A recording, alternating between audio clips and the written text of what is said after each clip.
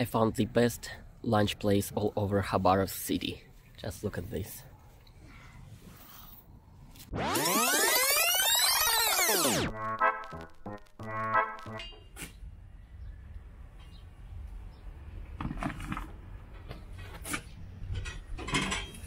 Yeah, sometimes I do something like this to pay for my stay at somebody else's home.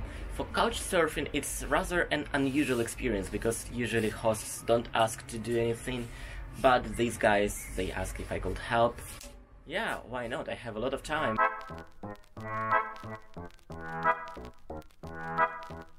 Overall, I stayed in Khabarovsk for 6 days, twice longer than I planned. Looks like it's a typical thing for me now. Recently I prefer traveling slower and don't get rushed anywhere.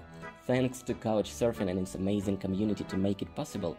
With them I don't need to worry much about accommodation expenses. There is a different price to pay for a stay rather than money. Here in Khabarovsk I stay with a family of 4, Dima, Oля, and their 5-year-old son and 2-year-old daughter. They asked not to film them much, so of course I didn't. What I did during these days on Khabarovsk: explored the city by myself, then with Dima's family, and then with a new friend of mine, local YouTuber Natasha. Visited the outskirts and the industrial part of the city, enjoyed cooking Russian sweets, recorded a Talking Heads video with Natasha, and enjoyed the pure Russian forest with my hosts. But let me begin with the car day. Dima has a piece of antique in his possession. I'm talking about his dear Nissan from 1994, same age as I am. He bought this car a year ago for 50,000 rubles, which is something like $600 American. Since then, Dima has one more thing to care about in his life: fixing that piece of antique. So one cloudy Tuesday, I and Dima spent the entire day with his Nissan. I'm not a car guy, but it was really fun to see this part of local life for me. The main goal was to do something with the engine. The side goal, well, there are so many things to fix and improve in Dima's car. First we will get into his garage, get some stuff, and then go to his friend's car service. By the way, lovely garage. I'd love to have one for myself, not for a car, but for my hobbies and parties with friends. That must be fun.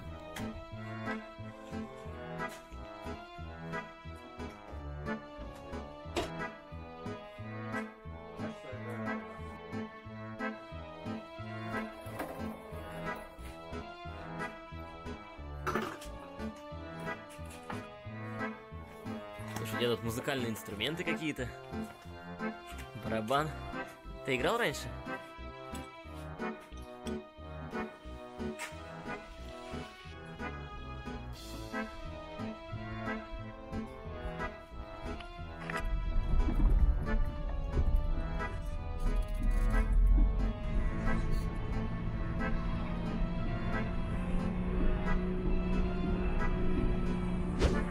Minute ride to the outskirts of Khabarovsk, and here's the car service I told you about.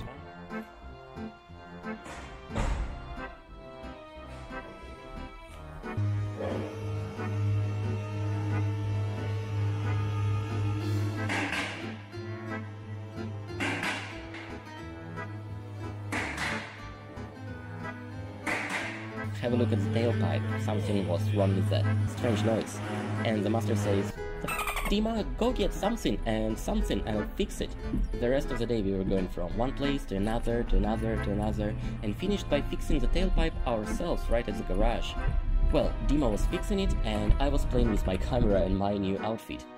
You see, if 6 years ago I didn't leave Russia, my daily life could look like this. By the way, all what you see in this video happened about 2 weeks ago. Yeah, traveling and editing videos for YouTube takes a lot of time. But Instagram is different. Follow me there if you want to have more up-to-date content from my Russian journey. Daily posts and stories from Russia waiting for you there. And now let's jump into the city day. Yeah, that's exactly how I experienced Khabarovsk. I started exploring the city only 2 days after arrival. Not complaining though, it was really fun for me to spend time with my host family. I began the city tour right at the Lenin Square, and if you don't know where to go in a Russian city, just find Mr. Lenin and move to the most good-looking direction. You won't be wrong.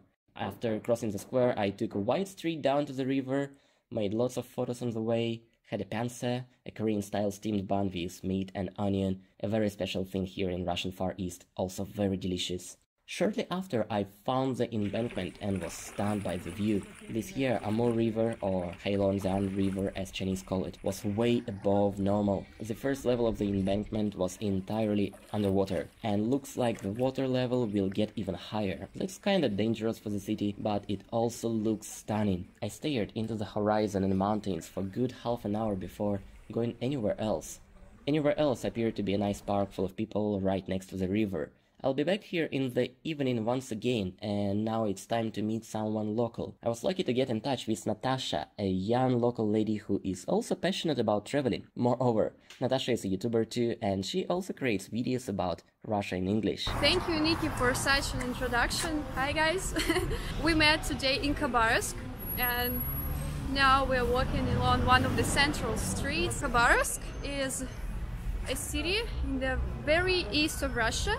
I wouldn't say that it's the easternmost city because it's not, but if you look at the map, you will be surprised how it's located in the very edge of the country with some other cities like Yuzhno-Sakhalinsk, Petropavlovsk-Kamchatsk. Khabarovsk used to be capital of the Russian Far East, but recently this position was moved to Vladivostok for some reason.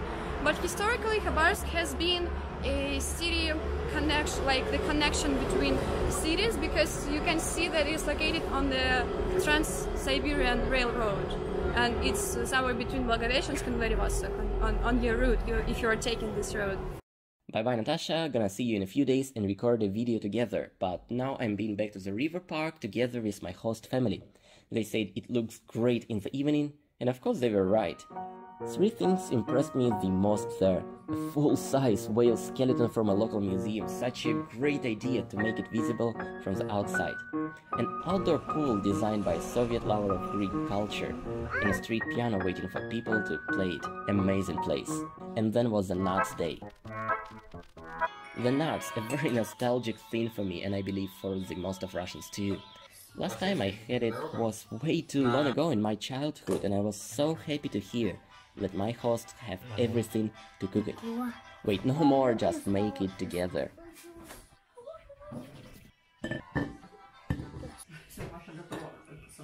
Получится долго очень. Вот так раз, вторую половинку шишки берешь, чепук. Ну, чтобы я уже не пережариваю, как в тот раз. Вовремя останавливаюсь. Что, мне что-то? Что? Я же говорю, возьмите еще тарелку. А как грибы замороченные, то можешь... And then was the forest day. Fortunately, the last day with the family was Sunday, and we had enough time to go somewhere out of town.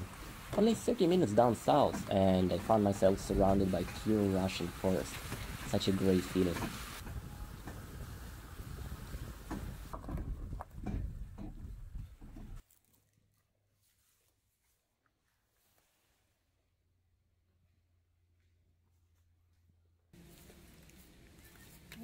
Вот сама зараз. Смотри. Вот сама ляна. Видишь, что заплетается? Bitter. I love Russian forest. It's pure nature here. And today is Sunday. Lots of people come, hang out with families. And my host family from Couchsurfing just decided to take me here. Have some food. I just got it for all of us. It's quite a popular weekend destination for locals, and we met many people on the way, but the forest is huge and there is a place for everyone. We left the car somewhere near the Snake Hill, our final destination. A quick hike, carefully, there is no real trail and the hill itself is quite steep, and I could see the entire forest around me. Beautiful. On the way here I bought some food for everyone, and this peak is literally the best place to enjoy it. For myself, I got a tiny cheese, a sausage, bread and juice. Altogether it cost me $2 only. Incredible value here. Unfortunately, we didn't stay long enough to enjoy sunset. My host had something to do with their relatives in the evening, so we headed back before the dark. They sent me back home, and so my last day in Khabarovsk ended. Tomorrow I'll be heading to the next destination, a city with such a long name. Try to read it. Blagoveshchensk.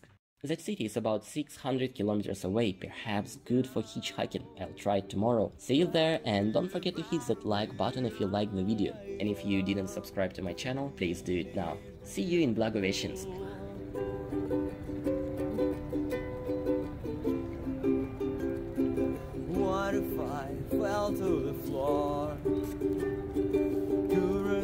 this anymore.